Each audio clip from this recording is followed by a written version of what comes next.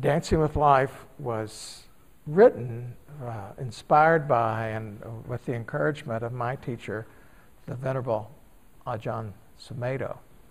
His teacher was the Venerable Ajahn Chah, who was a meditation master in the Thai forest tradition of the last century, quite inspiring individual. And Ajahn Chah's approach to enlightenment, to finding liberation, was to find liberation in the life around us. To say that in this very life, in the very everyday experiences of this life, we can find liberation. We can have insight based on the experience. We can find where we are clinging and letting loose of clinging in daily life. And I wanted to start our reflective time together with a quote from, I'm going to do more than one quote this evening, from this little book, which is a free distribution book, and I don't know if there's many copies available now or not. I've had mine for so long. It's called Everything is Teaching Us, a collection of teachings by the Venerable Ajahn Chah. So here we go in terms of his language.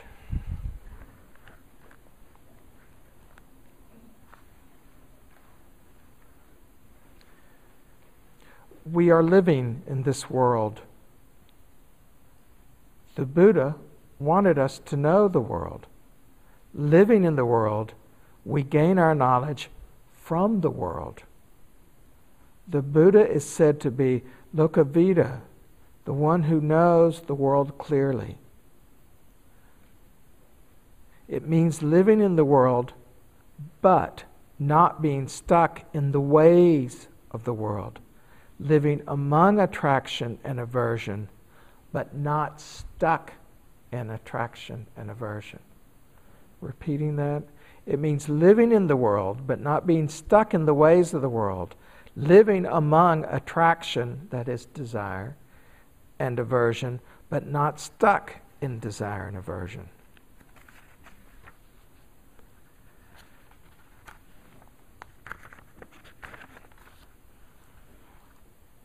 So the Buddha said you should take the Dharma as your foundation, your basis. Living and practicing in the world will take yourself, your ideas, desires, and opinions as a basis. That is not right. The Buddha should be your standard. If you take yourself as the standard, you become self-absorbed. This seems so obvious. If you take yourself as a standard, you become self-absorbed. If you take someone else as your standard, you are merely infatuated with that person. Being enthralled with ourselves or with another person is not the way of the Dhamma. Isn't that beautiful? So that there is this willingness to trust our daily experience when we approach it with insight, when we approach it with the mindfulness that allows us to know the world. So how do we know the world? We know the world by being fully present for what's arising in our experience, and then being willing to receive it so that we have the felt sense of it, the full impact of it, and then to investigate it. Investigating it in many ways, but always with the underlying goal of knowing this is suffering or this is not suffering. And in time, creating the ability to have choice, to choose that which is not suffering as opposed to that which is suffering. It's ironic because we actually more fully open to our suffering in order to be able to choose non-suffering. One more quote from his that I had not planned on reading, but again, this is the Venerable Ajahn Chah. There are two kinds of suffering. The suffering that leads to more suffering and the suffering that leads to the end of suffering. If you're not willing to face the second kind of suffering, you will surely continue to experience the first. So simple and yet so subtle. We open to our experience, which means we will know the suffering of our experience, but we will know it in such a way that we start to have choice to choose non-suffering. In everyday things, very practical things. Doesn't have to be some special moment on a retreat. At home, at work, in the supermarket, at the doctor's office, driving down the street. All of these opportunities to know the world. I used during the guided meditation that this moment is like this, that the warmth in the belly is like this, the tingling in the hands are like this. The knowing of and knowing you know, this reflective way of knowing rather than being consumed by the knowing is the trick of this. And most of our experience when we're in our untrained mind moments, we don't so much know experience as get lost in it. We're identified with it, we're fascinated with it, we're dazzled with it, we're overwhelmed by it, we believe it, and we get lost in it. And as a result, we cling, we grasp, we contract, we act unwisely, we speak unwisely, we hold on to in a way that we create subjective suffering. There's objective suffering in life, whether it's physical pain or emotional loss. That kind of suffering is the dukkha of this world. But the dukkha of the mind is our interaction with the dukkha of this world. And that is subjective in nature, and in that we have choice.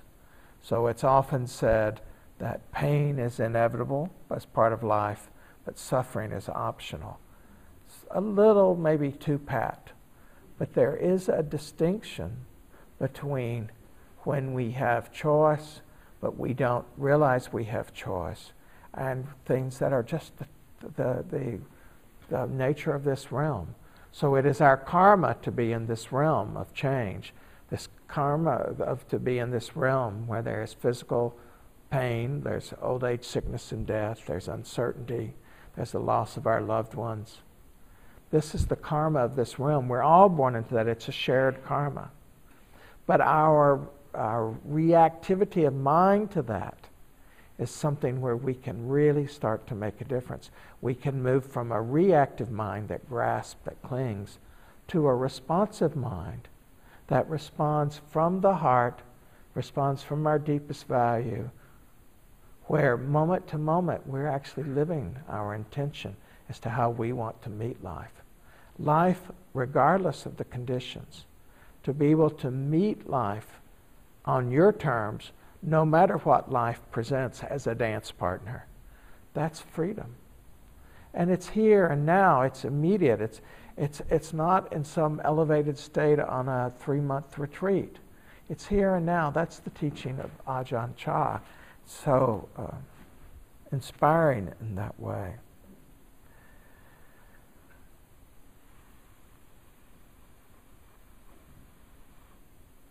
It takes a long time to develop this new relationship with life, because we, in our conditioned mind, our habitual mind, tend to be controlled, oftentimes subconsciously, by the pleasant or unpleasantness of what's called Vedana, the second of the Buddha's 4 foundations of mindfulness, the Vedana of an experience. Again, this Ajahn Chah.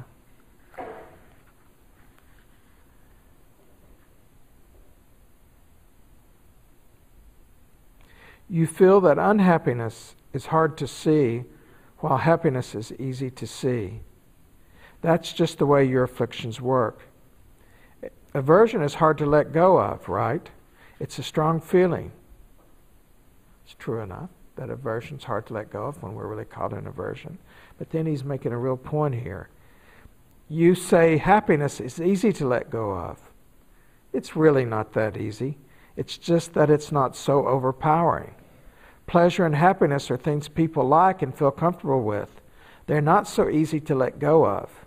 Aversion is painful, but people don't know how to let go of it. The truth is that they are equal. It's just that we don't incline to them equally. When there is unhappiness, we feel bothered. We want it to go away quickly, and so we feel it's hard to get rid of. Happiness does not usually bother us, so we're friends with it and feel we can let go of it easily. It's not like that. It's not oppressing and squeezing our heart. That's all. Or consider praise and criticism. Do you feel that praise is easy to let go of and criticism is hard to let go of? They are really equal. But when we are praised, we don't feel disturbed. We are pleased. But it's not a sharp feeling. Criticism is painful, so we feel it's hard to let go of. Being pleased is also hard to let go of, but we're partial to it, so we don't have the same desire to get rid of it quickly. The delight we take in being praised and the sting we feel when criticized are equal. They're the same. But when our minds meet these things, we have unequal reactions to them. He's pointing so profoundly to our daily lives. We have lots of moments when we feel praised, lots of moments when we feel criticized. You know, when the Buddha taught the worldly winds of gain and loss, pain and pleasure, fame and ill repute, praise and blame. Freedom in our lives is not being caught in either, not having to hold on to either. And it's a challenge on either side of this. There's a practice that I'm offering that I've some of you may have heard me teach this on a retreat, but it's part of after 4 years, 5 years, I finally completed my next book, which is in the Ajahn Chah tradition about daily life. And it's called From Emotional Chaos to Clarity, How to Live More Skillfully, Make Better Decisions, and Find Purpose in Life. And it takes the nautilus as the symbol throughout the book. And there's a practice, I offer many, many practices of everyday life in this book. And it'll be out in the spring of next year. I'm not really here to talk about the book. But this one practice I personally found so useful in relation to what Ajahn Chah is teaching us. And that is to distinguish between our experience versus our interpretation of the experience. We tend to mush it together. We get immersed in our reaction to our experience, to our interpretation of our experience so deeply that we tend to think they're the same thing. But they're really not. It's really easy to find this distinction. You can just notice a pain in your body and describe to yourself as though you were a scientist. What is this pain? So say it's knee pain. Oh, there's twisting, there's burning, there's stabbing, it's throbbing, it's contracting. Oh, now it's expanding. Now it's contracting. Now it's feeling hard, twisting again. Oh, burning. Those are all sensations. Likewise, unpleasant. This felt sense of knee pain, or the feeling all cozy in your bed on one of these cool Seattle evenings. Oh, warm, comfortable, ease, pleasant. Oh, soothing, relaxing, pleasant, and so on. Those are the actual felt sense of either of those experiences. Then there's a reaction to it. Knee pain, oh, bad, this is terrible, I did this to myself, it's not fair this happened, why is this happening to me, oh, I'm getting old really fast, oh, my brother doesn't have this, or if I had just not done that, and it's how bad I am with my body, and all of this reactivity of the mind to the experience. This means I'm having a serious rheumatoid arthritis, and da-da-da-da, and here we're in our story. All interpretation of the experience.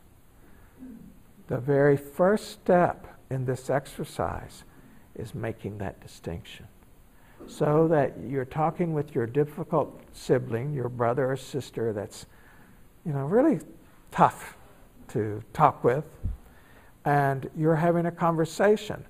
And once again, you're being accused or found fault or disappointing her or him or not doing enough, or there's this quiet disapproval, or this you're hearing how, well, Dad always liked you more, or you're the lucky one, whatever it is.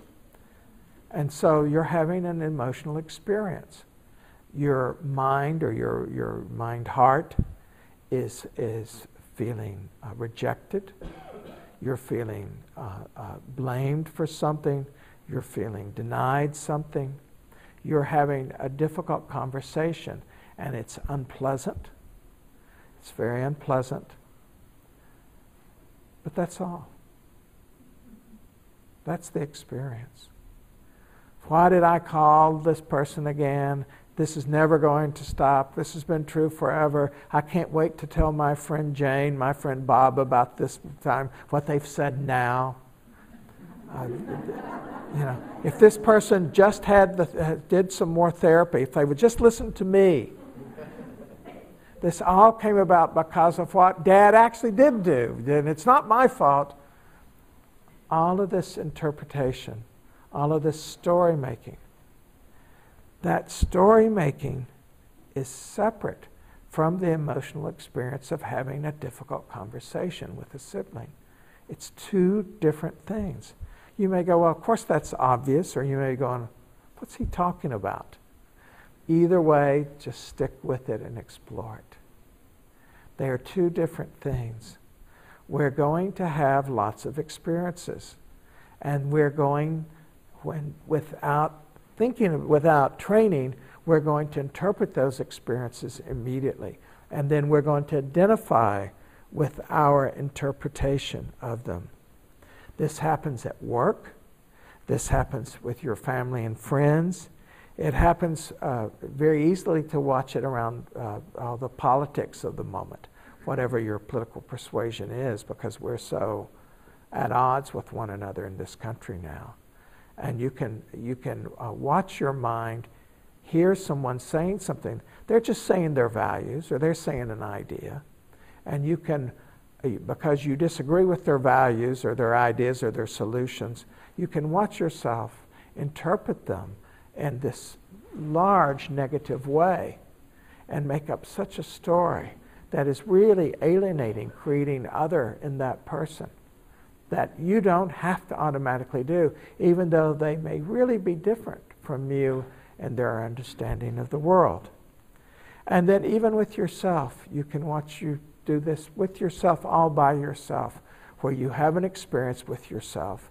You're upset with yourself in some way, or you're very pleased with yourself, and something's good that's happening to you, or whatever it is, and then you start interpreting that experience right away. I mean, before you've even enjoyed the fruits of it, if it's a pleasant experience, you're very busy interpreting. We all do this. And in doing that, we actually miss a great deal of the lived experience, because we've already moved to our conceptualization of our experience. In the Abhidhamma,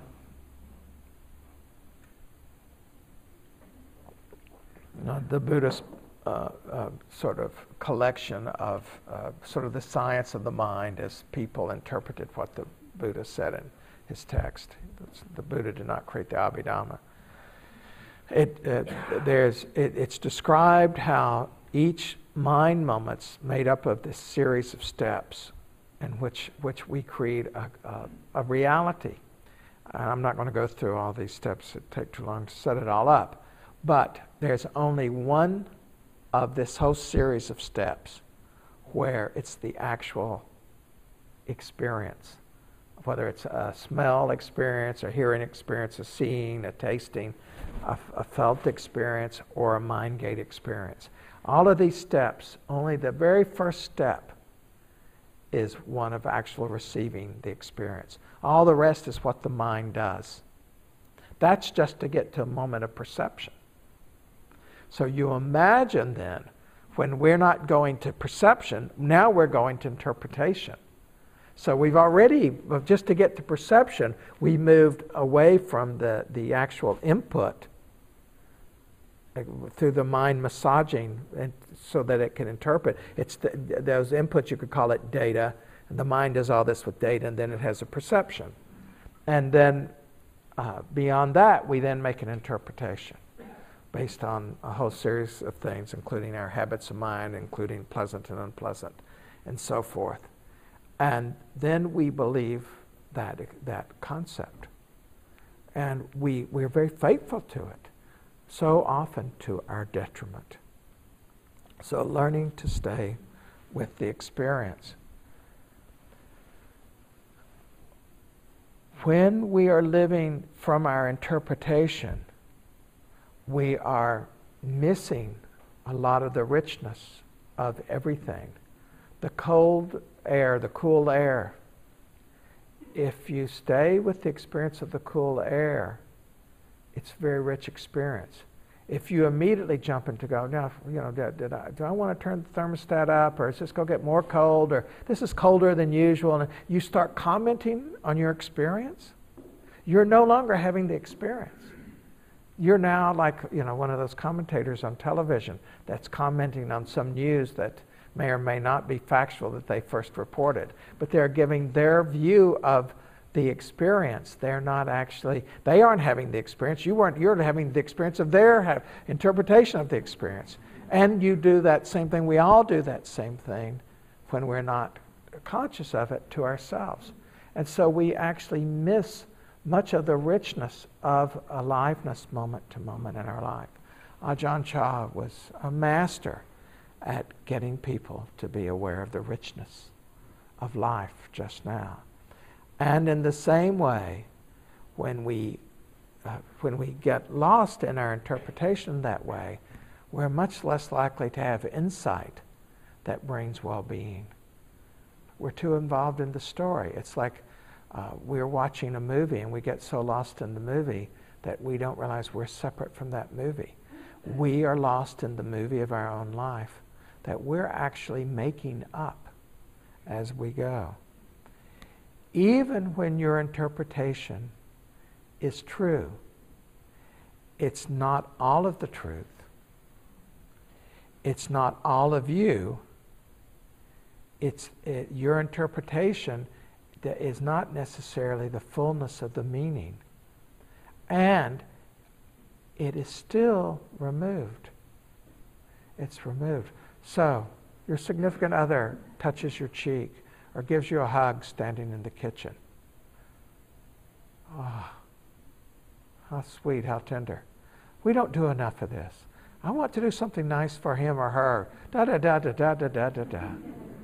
What happened to the pleasure, the sweetness, the gratitude, the connectedness of that hug?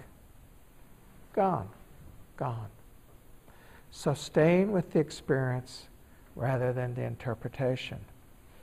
One way, if you're interested in this, is you, in your daily life, you don't have to change anything, don't have to sit anymore, nothing.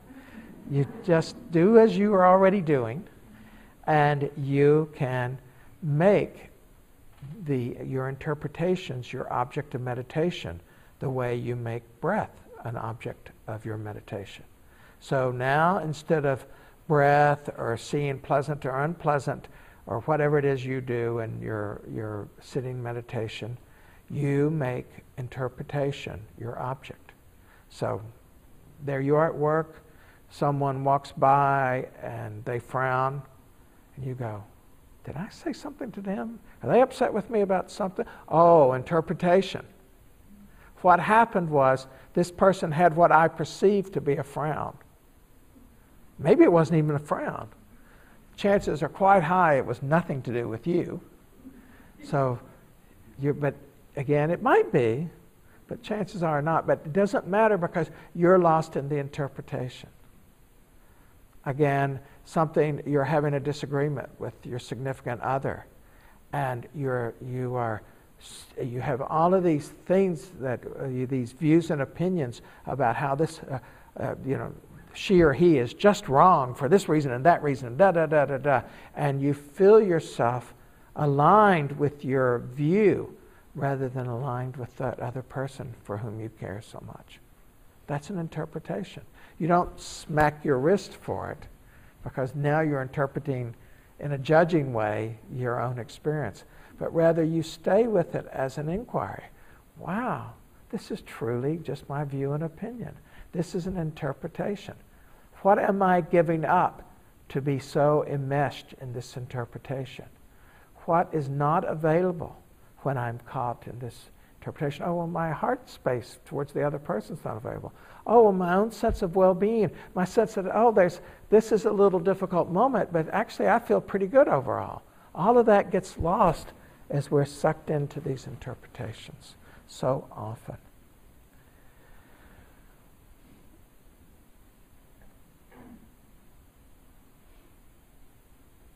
Again, so much of this happens because we get pulled into our interpretation through pleasant and unpleasant.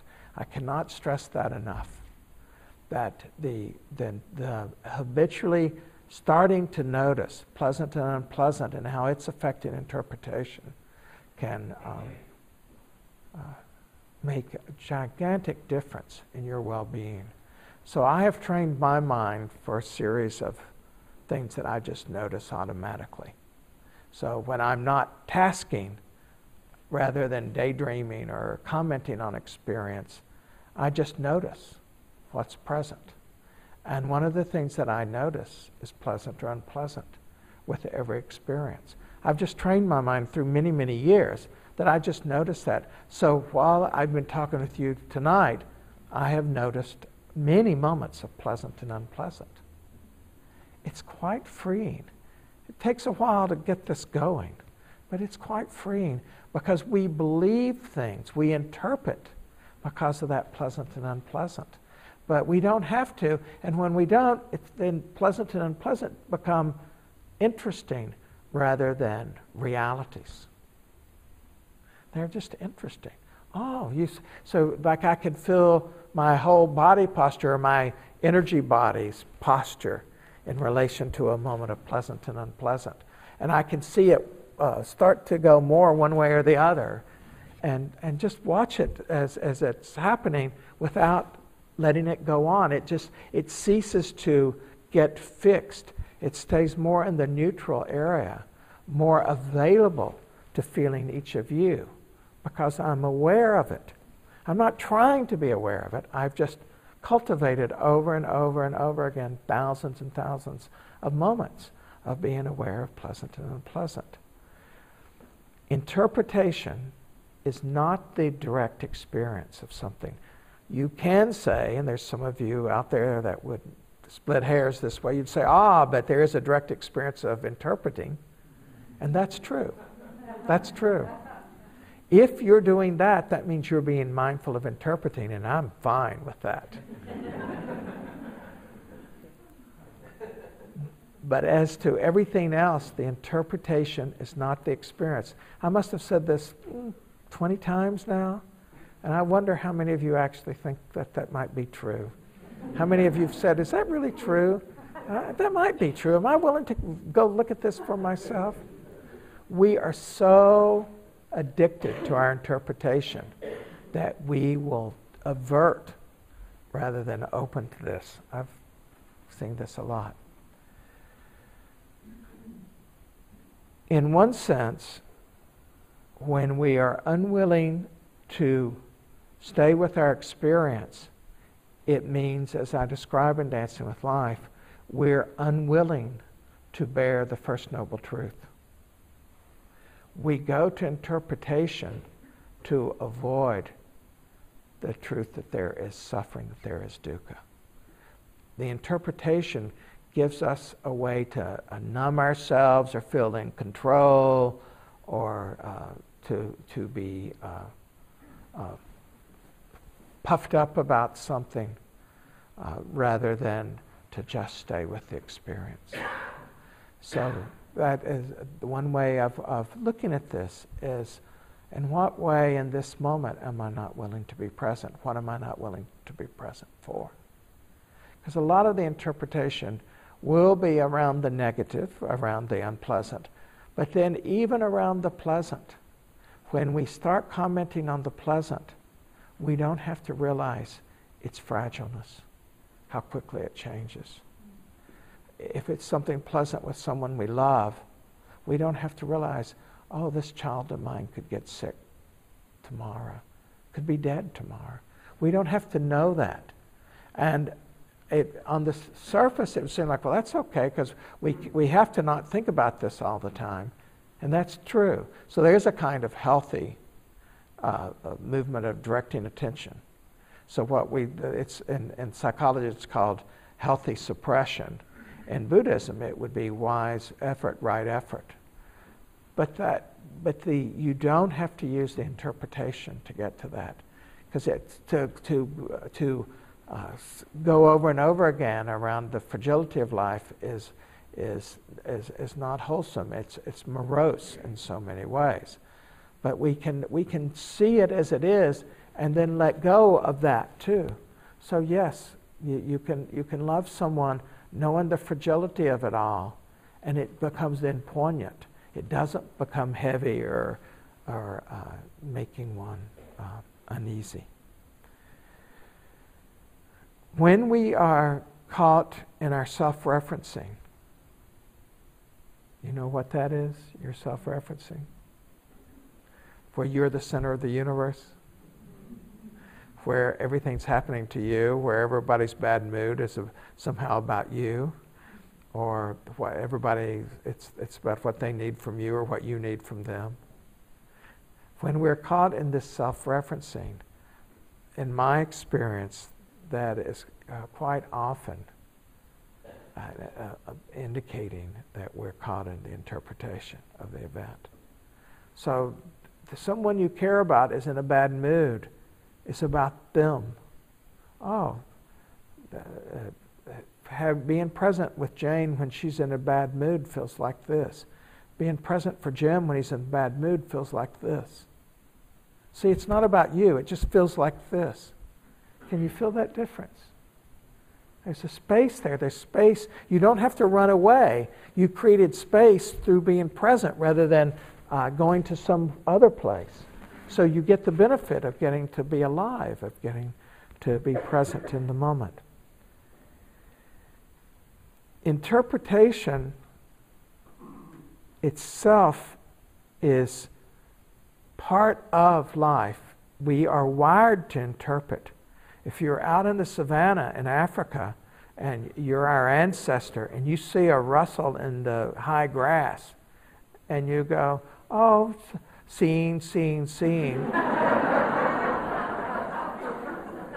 You didn't make it as one of our ancestors. You were eliminated from the gene pool. So the tendency of the mind to look and see, is this something to eat or something to mate with or something that might eat me, is understandable and not the problem.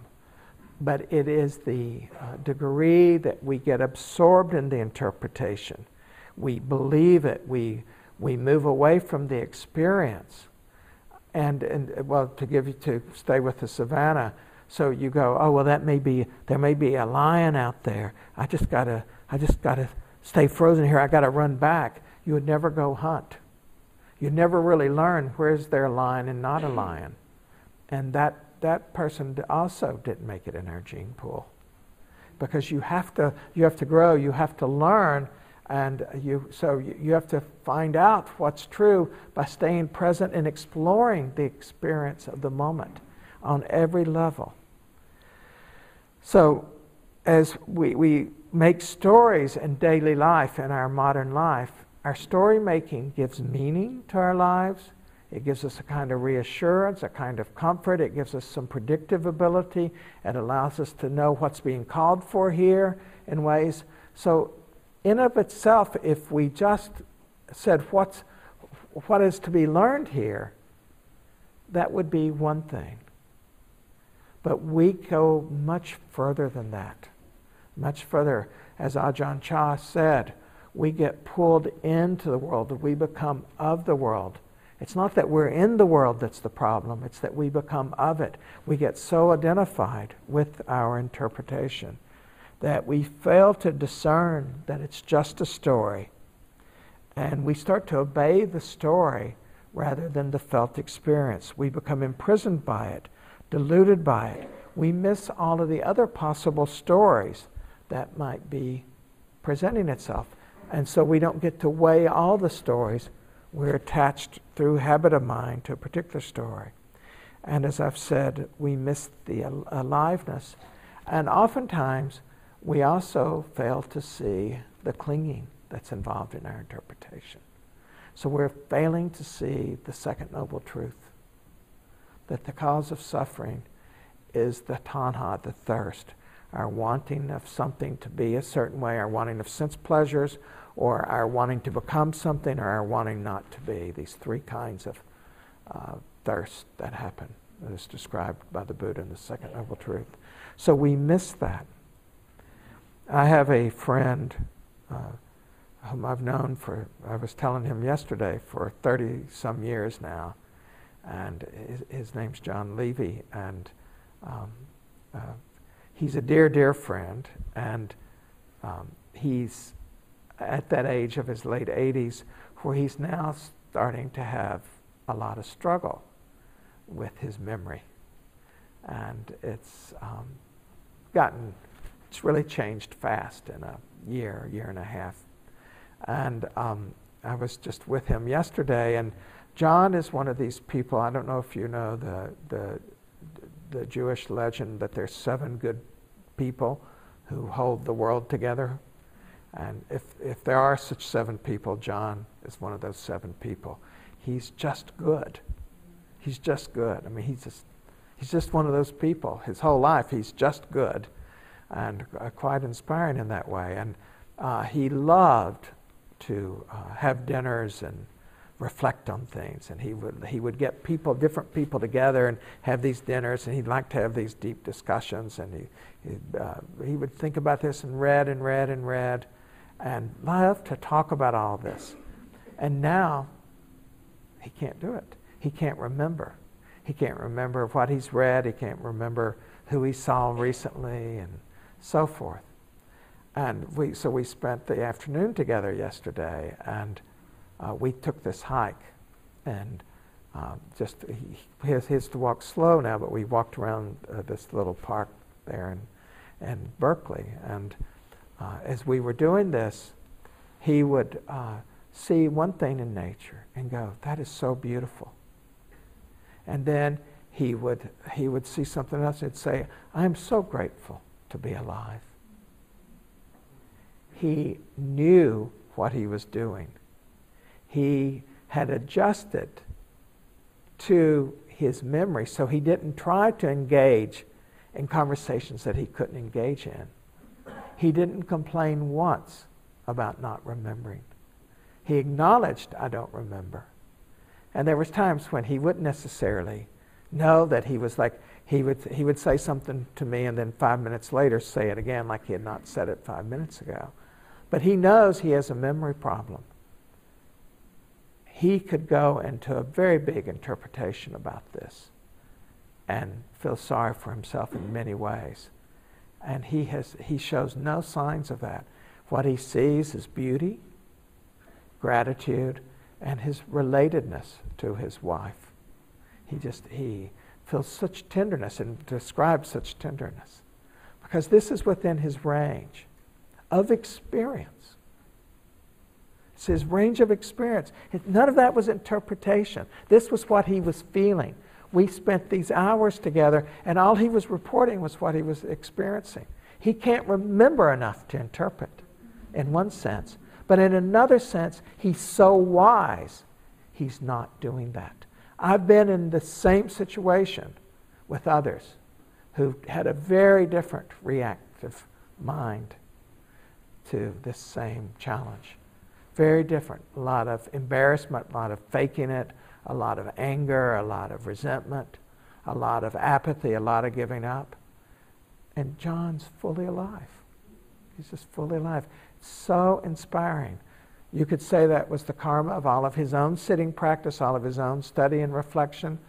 Or you could say he's innately wise. It doesn't really matter exactly how it came about, because that's back to the interpretation, the story. The experience of being with someone like that is this is a role model. This is a teaching. We can be like this. But in order to do that, we have to, at some point, start to make some distinctions in our own life where we're not feeding our own movies, not feeding our own interpretations. Some of you are quite accomplished, and it is a big high to be an accomplished person. You can get a lot done, and you can you do it really fast, and a lot of people depend on you, or your whole family depends on you, or this volunteer organization you're part of really depends on you, and all of these kinds of stories out there, and they're true. They're true. For now. For now. But to cling to that, to start to get lost in your story making around this versus the experience of this moment. Oh, I'm getting to help. It feels so good to help. I'm so grateful I can help. Oh, look I can get all of this done. I'm so appreciative that I can hold this many balls, keep these many balls in the air at the same time. I'm really appreciative of this. But it's not me or mine. It's just like this in this moment. That's the experience. The making a self that can do all of that is the interpretation.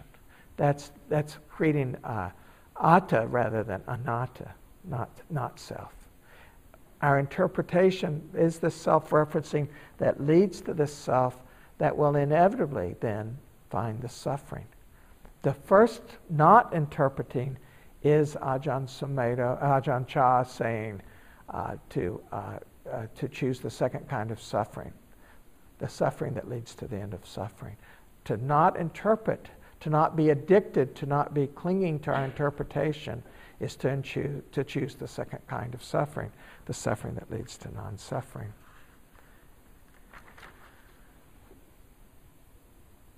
I have such sympathy for us all because I too want certainty in my life. I want to make sense of things. I want things to make sense. I don't like not knowing many times. And yet, don't know mind is really essential for the practice of mindfulness. Mindfulness just knows what it feels like. It doesn't claim that it knows what it is. It feels like this. But it's not making the interpretation about anything. So how do we break this pattern? First of all, we anchor our attention firmly in experience. And this is what mindfulness, compassionate mindfulness will do. I've taken more and more to calling it compassionate mindfulness because there's too many experiences that we can't stay with without a lot of compassion. It's too difficult. Seeing the suffering of people you work with is too much if you don't have compassion. You don't want to do it. You'll do anything. It's far easier to be mad at them or be impatient with them or to be judging them. So this compassionate mindfulness allows us to stay firmly in the experience. And then we start to note when we go to interpretation. Wow. So here I was being with this my colleague who's the difficult colleague, who's the mild enemy. And look at now I'm interpreting this. Do I really need to have any view or opinion about him? I have adjusted to working with him, fine. I've adjusted to working with her, fine. Why am I doing this again? Why am I having this thought again? That's really an interpretation. It's not serving anything. My mind's just doing this. No, I'll come back and just be with the experience of being with this person. And that's the third step, is to return to the experience. So first, you work to stay in the experience rather than the interpretation. Secondly, you note when you've left it. And 3, you return to the experience as best you can. And then 4, you look for patterning. And what is your pattern in various situations in your life? And you can, in months, really start to see your pattern in just a few months. It's not, some things in Buddha Dharma take a long time, they take years. But seeing these kinds of patterns do not take long. And then we start to see where interpretation is really causing dukkha, for ourselves or for others. I mean, we see that, and as we see it over and over again, we will eventually change the pattern. Just the seeing. People don't believe this, but just the seeing, if we really stay present for what it feels like to be causing the dukkha, it stops in time. And then you can ask yourself, as you notice your pattern, in what ways are you hurting yourself or others? And then you can again practice with staying with the experience of hurting yourself or another. What does it feel like to hurt yourself? In terms of what we eat, or our sleep patterns, or our work patterns, or our not being available to children, whatever it is, just what is it, whatever the interpretation is justifying this, in what way is it hurting? Because so oftentimes we miss the hurting of others or ourselves because of our interpretation. We rationalize before we've ever had the experience. 2 years ago, 3 years ago, I was teaching a day long with Jack Kornfield, and for I think 12 years I would teach all of his day longs at Spirit Rock with him, and I would be in the hall with him twice during the day, but otherwise I would sit in this little room and do interviews. So sometimes I would do as many as 37 interviews in a day. This is a lot of interviews. And I became quite skilled at trusting intuition in this, because I had so little time with each person. And because Jack was the most popular in terms of widely read Buddhist teachers in our particular tradition and the lay teachers in the West, he still does attract lots of beginners and lots of people that are looking for, thinking that Buddhism can immediately make their pain go away. And so he did not have time. He was in there teaching, so I would then receive all these people who wanted their pain to go away instantly. Very good practice for me. I was the beneficiary more than they were. And so this one woman came in one time, and she had this whole litany of difficulties. And I listened and I listened and I listened. And I said, I don't have any advice for you about these difficulties. They're so entwined that there's nothing from this moment that I would say in terms of doing a particular thing about a particular difficulty. And I said that the one thing that I would suggest to you is when you go back in there and you sit, and this day, and then when you go home and for the rest of this week and the rest of the month, you just pay attention to your experience and not your interpretation. That's the one thing I can say to you that might bring some help to this. She kind of gave me this disappointed look, and she left. And then when 2 months ago or a month ago, something like this, she shows up at my Sunday Sangha, which you're all invited to come on Sunday evenings in Marin. And when the Q&A period, she stood up and she said, I just want to say that you don't remember me, but she didn't describe the same thing I've just described to you. And she said, I left there thinking, what's all that? But then when I actually did it, it made all the difference. And she said, I'm a speaker. I go around and speak to groups. So now I go around telling all these groups, stay with the experience, not the interpretation. So a pretty powerful experience in that way.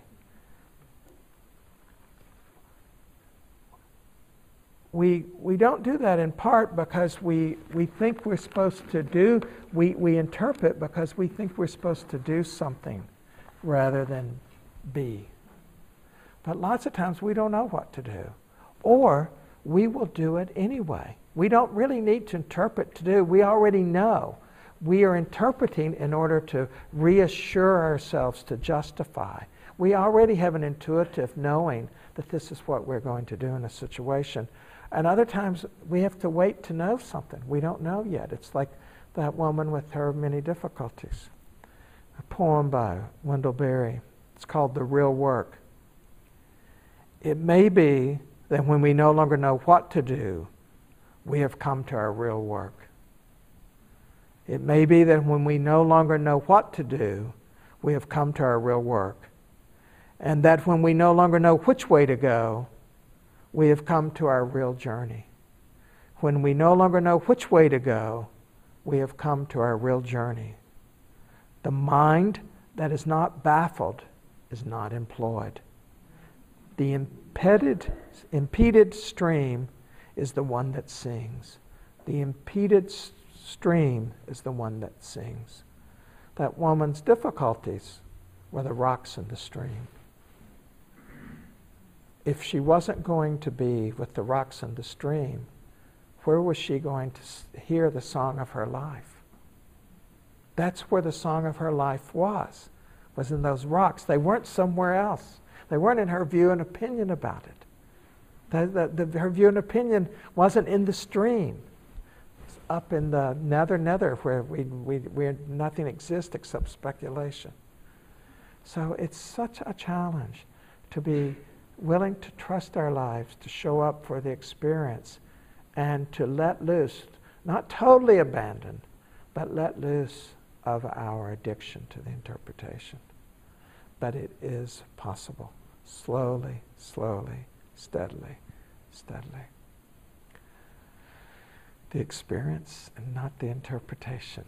There will be a quiz. What's the mantra for the week? So questions or comments, disagreements, anything you would say, please.